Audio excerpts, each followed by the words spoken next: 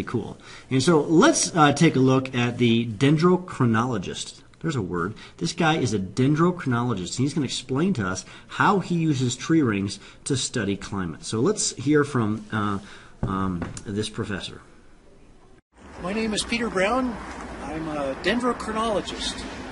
Dendro meaning tree, and ology, of course, is the study of. Chrono is time, so we're looking at time from trees, and we look at tree rings. Trees such as ponderosa pine, like this one growing up here on Horsetooth Ridge above Fort Collins, they only grow part of the year. They only grow in the summer season, and then they overwinter, and then the next year they grow again. So they put one ring every year, and by looking at the rings, the variations in the widths of the rings, for one thing we can count the age of the tree by how many rings are formed on the tree, but also we can look at things like the climate that the trees are growing under.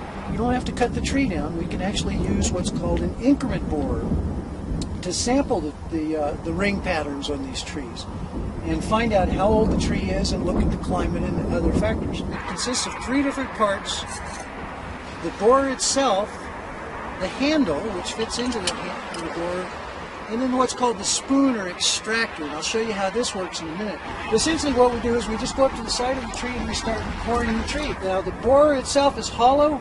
There's a very sharp cutting tip on there, so it's cutting the wood as it goes in. There's some threads, just like on a screw. So as we turn the borer, it's turning itself into the tree and cutting the core at the same time.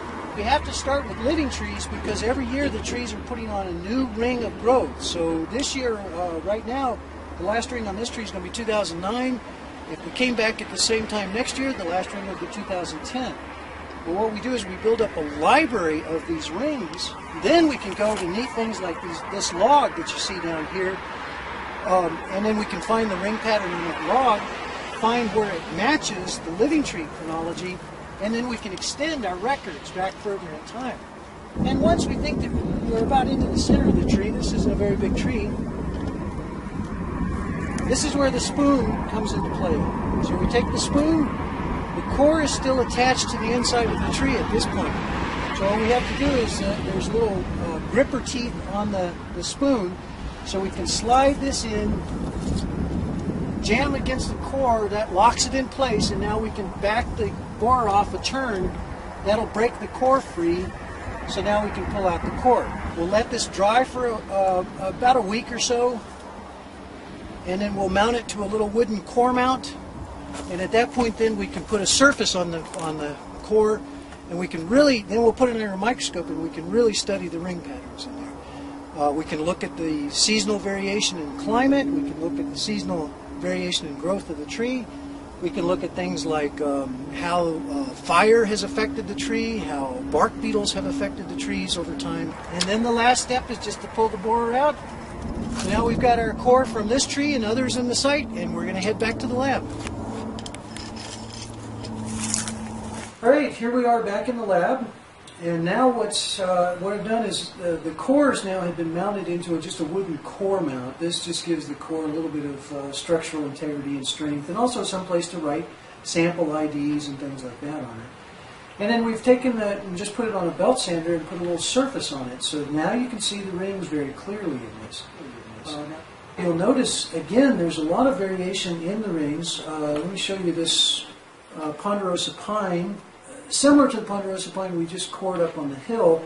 Notice these three dots right there. That's actually 1900. 1900 was a very dry year in the Southwest and here in the Central Rockies. And then there's 1902 and 04. 1902 and 04 were actually the driest years in the instrumental record, the weather records that we have prior to 2002. If you remember, 2002 was a big drought year around the Front Range. It was also a big fire year on the Front Range. There was of course, the Hayman fire that burned 160,000 acres down on the South Platte River. Essentially, we've got weather records going back to around 1900 here on the Front Range. Well, obviously, we've got trees that go back a lot farther. So what we do is we look at the seasonal patterns of rainfall in the case of these drier, lower elevation trees, such as ponderosa pine. We match those up with the weather records that we have that only go back about 100 years or so. And then the trees go back several hundred years. Well, what we can do is we can take the relationship that we see in the growth of the trees in the rainfall records, in the weather records that we've got, and then we can use that relationship to reconstruct or to see what climate was like in the past based upon the tree rings. We can do that not only with the rainfall, but the other thing that we can do is also reconstruct temperature, which is very important in understanding where climate is today and where it may be going in the future. Again, the problem we've got with our weather records is we only have weather for about 100 years. And that's not really long enough to capture the full range of natural variability that may be out there. So what we can do again is turn to our trees. In this case, this is an Engelmann spruce that was growing up at tree line. At tree line sites, the trees are responding much more to temperature. The warmer the growing season, the more time they have to put on a ring. So what we can do is, now we've still got old age trees from up there. We can find the relationship between temperature during the weather we've got over the past 100 years.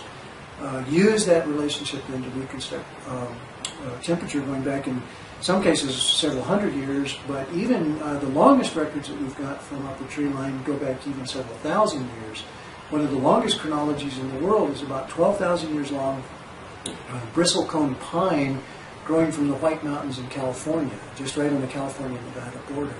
So we can look at things like, for example, the medieval warm period, which has been cited as potentially an analog or similar situation to what we're going into today. And we can see, yes, it was as warm during the medieval warm period, or it's not. There's some controversy about that, and people are very much studying that issue right now. But basically, we have the tree ring records that allow us to do that, to go back that far. Well, he explained it much better than I ever could because, of course, like he's the real deal. He spends his life doing this. I just get to learn about this as I teach it to you. All right, the second thing, the second proxy is called ice cores. Now, ice cores are pretty cool. Basically, they drill a hole in ice, and then they collect it. You can see here on the picture over here on the side that they've got an ice core. They basically drilled a piece of ice up in some glacier. And here's the kind of the deal. Glaciers have been around for a long, long time. Because in a glacier, basically it snows, and it's going to be cold places up either on the tops of mountains or possibly, or certainly up in the higher latitudes, North Pole, South Pole thing. And each year, the glacier, in theory, gets bigger and bigger and bigger. And what happens is the ice at the bottom is very, very old, and the ice at the top would be young. And so they actually have layers of rock. So if I take a core of this out and I extract it and I get this right here, this ice core, I can study this ice core, and when I study it, I can figure out what the climate is like. Now, the way you can do that is you see in the core, gases are trapped. And you can study those gases. You would melt this and study the gases. So you'd like to study this little sliver of it. And then you would be able to determine what the ancient atmosphere of the world was like. This method is like the one that goes back the furthest. It's 400,000 years. Good. That basically means when they take these ice core samples, I think a lot of them are like in Greenland and places like that. When they do this, they get this. This is like 400,000 years ago, and we can see what the climate was like. And here, this top part is the present today. So they can study these and say, well, what was like? Now, how do they do that?